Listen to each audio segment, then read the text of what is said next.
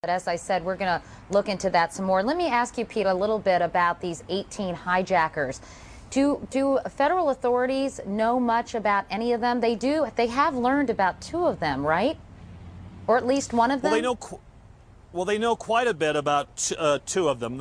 They may know more about others that we just haven't heard about yet, but they certainly know quite a bit about the 2, because what the sequence of events here is the passenger manifest list from one of the flights that left Boston leads them, along with a report from a passenger who just happened to get in an argument apparently with one of the drivers when they parked their car at Logan Airport. That led authorities to that car.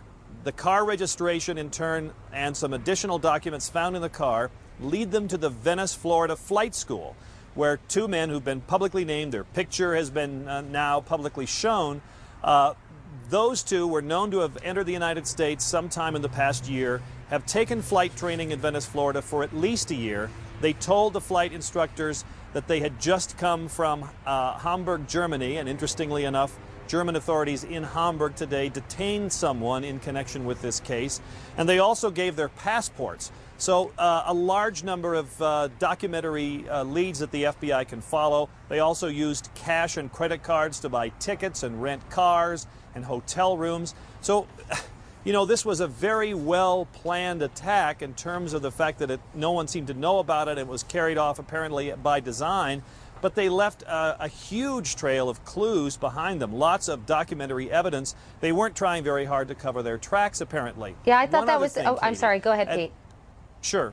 Okay, one other thing. At least a couple of these hijackers show up on an FBI database. Once the FBI got the names of the suspected hijackers, they entered them into their enormous database and did get what they call some hits, indicating that some of these names were at least suspected of being associated with terrorist groups. Now, that doesn't mean that they were terrorists or that they had committed any crimes. There's nothing to prevent someone who's on the FBI database from ever getting on an airplane. There was nothing that would have stopped them from boarding their plane. It's not a federal crime to be on the FBI's database list. So there were a few people in that category as well. Pete, can you tell me anything more about this? Well, first of all, what I was interrupting you to say, and I'm sorry about that, was it's really pretty amazing what an extensive paper trail at least these 2 men who were on the manifest left as they went about their business here in the States. Well, it really is, because if you look, for example, just at the Oklahoma City bombing, Timothy McVeigh went to great lengths to try to cover his tracks for the most part, used an alias, used a prepaid calling card so that there wouldn't be any kind of telephone records. These folks apparently did none of that, used credit cards in their own names, rented cars in their own names. You know, it's just the same kind of thing that happened in the first World Trade Center bombing. And some of the bomb plotters also rented, you know, filled out the rental application for the truck in their own names. So, you know, many aspects of highly detailed planning, but then obviously very sloppy things as well, leading some to speculate that perhaps that they wanted to be known after this had happened.